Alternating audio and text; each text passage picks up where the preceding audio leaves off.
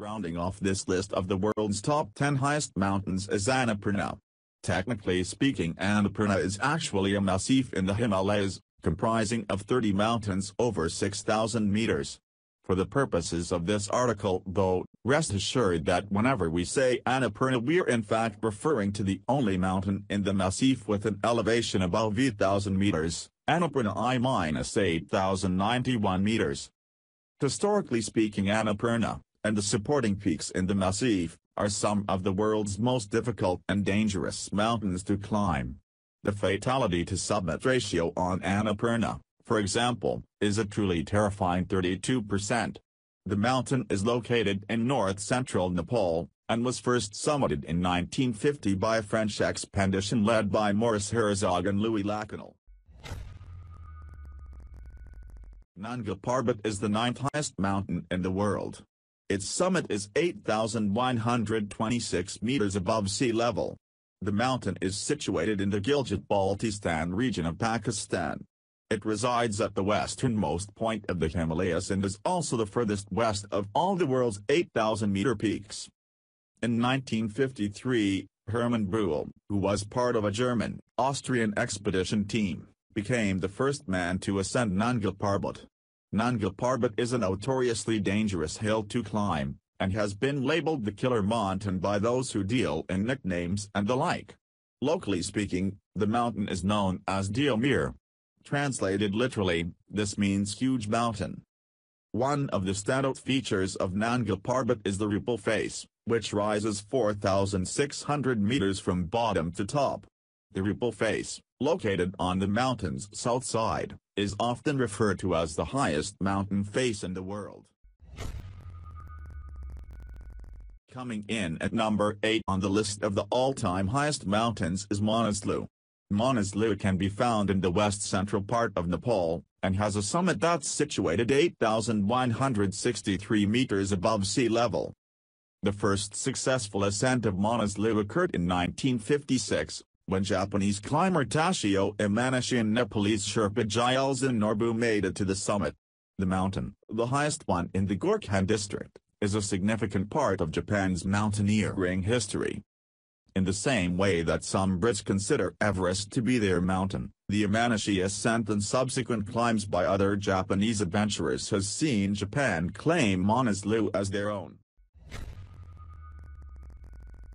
With an elevation of 8,167 meters, Dhaulagiri is the seventh highest mountain in the world. It's located in Nepal, and was first summited in 1960 by a combined Swiss/Austrian/Nepalese effort. In 1808, Dhaulagiri was marked down in the record books as the world's highest mountain of those yet surveyed. It was registered as the world's highest mountain until Kangchenjunga took the top spot in 1838, after which Everest went officially to number 1 in 1858. One mountain down the height list from Makalu, but at the opposite end of the difficulty spectrum, is Chou. While it's anything but a casual walk in the park, its elevation is an intimidating 8,188 meters. After all, Chou is seen by many to be the easiest of the plus 8,000 meters mountains to climb due to its accessibility and generally moderate slopes. Chou, which means turquoise goddess, stands on the Chinese-Nepalese border. The first ascent was accomplished by Austrians Joseph Jockler and Herbert Tichy, as well as Gawat Lama from Nepal, in 1954. With an elevation of 8,485 meters, Makalu is officially the fifth highest mountain in the world. Situated 19 kilometers southeast of Everest, on the border between Nepal and China, Makalu is notable for its summit's iconic pyramid shape. Makalu was first summited in 1955 by Lionel Tiré and Jean Cousy, who made up part of a French expedition. Because of the mountain's isolated position, which leaves it exposed to the elements, and numerous knife-edge ridges and pant-filling steep sections, Makalu is viewed by many in the mountaineering community as one of the world's most difficult climbs. The latter stages of the ascent, in particular, involve some extremely technical rock and ice climbing. Just missing out on a medal, and a spot on the podium, is Lhotse. Lhotse, elevation, 8,516 meters, is the fourth highest mountain in the world.